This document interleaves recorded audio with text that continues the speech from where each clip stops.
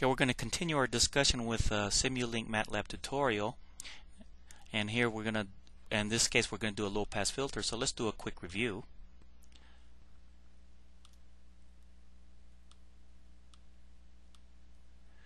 So here we have a transfer function, output over input, described by this h of s, and we call that the transfer function. And we used a simple RC circuit to implement this low pass filter. And it turns out that the equation will be 1 over RC S plus 1 over RC, which is like the Laplace domain description for this input-output relationship. S is a complex number, and for sinusoidal signals, sines are cosine inputs, then we have S can be approximated with j omega, and when we do that, we have this relationship, and we can see that this is just a complex number. Here in the numerator is just the real part, and in the denominator we have a real part and an imaginary part, or simply a complex number.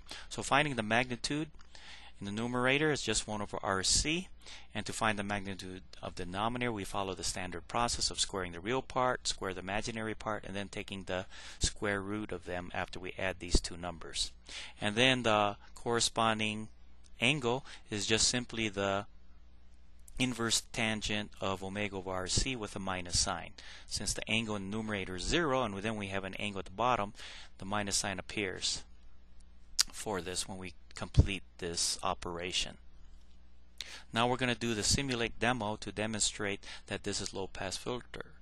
But let me note here that this equation describes a low pass filter, so because when you input radian frequency of 0, which is basically DC, the amplitude or magnitude of this is just 1. And if you put omega equals infinity, which is a high frequency, this is 0. So it passes the low frequencies by looking at these two extremes, and it rejects the high frequencies. Again, it passes the low and rejects the high. Now when omega is equal to 1 over RC, which we call the cutoff frequency, and in our example it will be 10 radians per second when we do the Simulink and Matlab demo, then the magnitude decreases, or the magnitude decreases by 3 dB, or goes to the 0.707 point. And that's a quick review. Okay, a quick review of what we did in our Simulink demo, and I'll add a couple things as well. Here we have our low pass filter, our sine wave input, and our scope, and we generated these from our library right here in Simulink. Now here this is configured. We can see that 10 is equal to 1 over RC, so our cutoff frequency is 10 radians per second.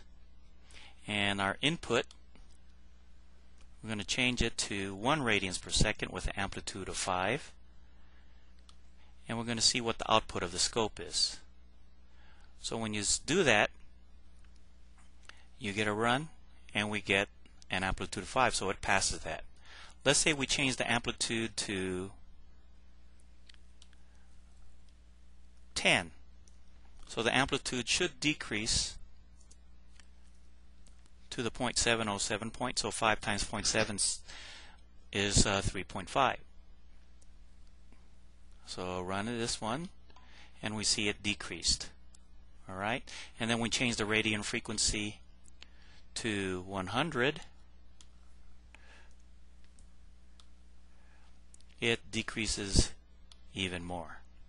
Now, just a quick note that I didn't show last time, edit, undo, is that we can, let me delete this, add another low pass filter in cascade, and we can even decrease the amplitude even more. So, paste right here. So this is now a second order low pass filter. Let me put that right here.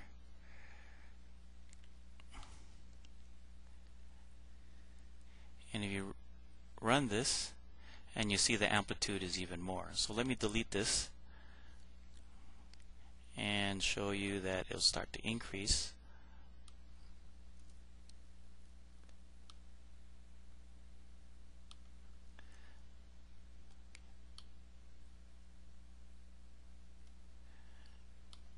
And and you see it, the amplitude increased even more. Let's change the input frequency to 10 radians and just see so you can recognize that, and then let's just add another low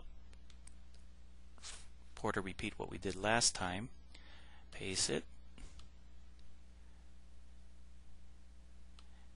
that right there and there, and run it, and this should decrease even more, and you see it decreased. So adding more order filters will start to approach an ideal low-pass filter. So there's a trade-off between the complexity of the filter itself, the filter network, and how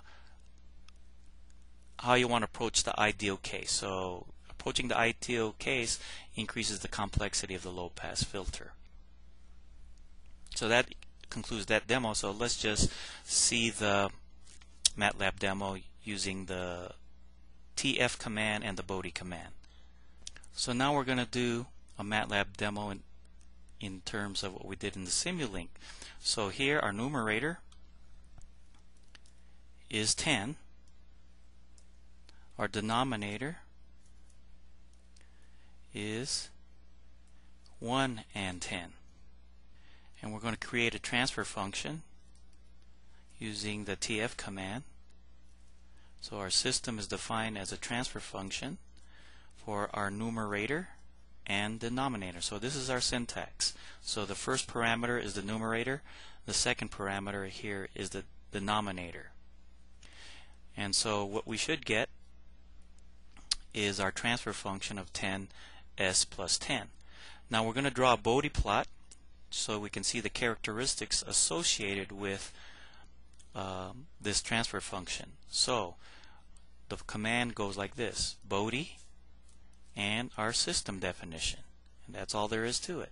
And once you get a plot as a function of frequency, is like this. So we have a low pass filter. You could see the cutoff frequency is 10 radians per second, and that's our 0.707 point, and it rolls off at 20 dB per decade.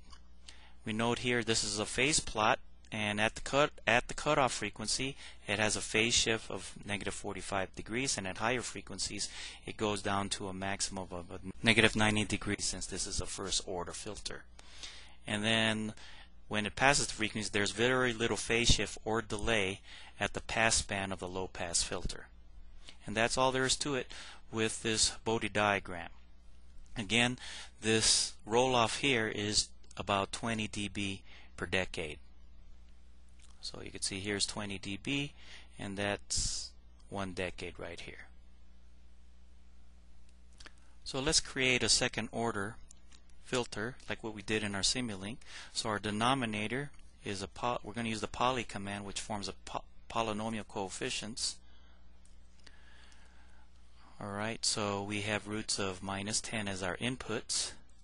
So there's a second order, and should give us our coefficients as follows: as s squared 20s plus 100. So the numerator is 10 times 10, or 100, and our system is 2, second order, is a transfer function of numerator and denominator. And there we have it, s squared 20s plus 10, and the numerator is 100. And we'll do a Bode plot of sys2, and our figure is right here. And you could see the roll off is even more. It's still at 10 radians, but this time it goes at 40 dB per decade.